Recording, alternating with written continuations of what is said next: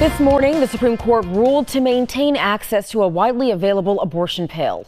22 News State House reporter Olivia Ray has Governor Healey's reaction to this decision.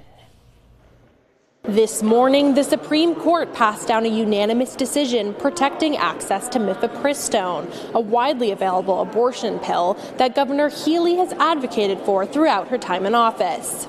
According to the governor, access to mifepristone is a, quote, no-brainer, claiming that the medication is safer than Tylenol. Healey called the case, quote, ridiculous, saying the plaintiffs, anti-abortion groups, and doctors had no legal standing. She also promised that Massachusetts will continue to be on the front lines of the fight for access to reproductive health care. So the onslaught, the attack on women's rights and reproductive freedom continues.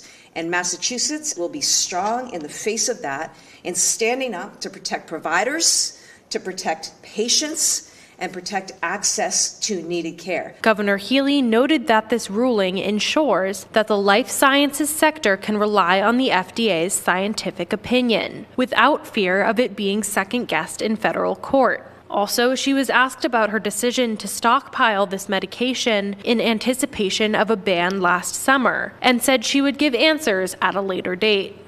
The governor says that mifepristone may still be in danger of being taken off the market, as the Supreme Court noted that abortion pills may be legally challenged on different grounds. Working for you from the State House in Boston, I'm Olivia Ray, 22 News.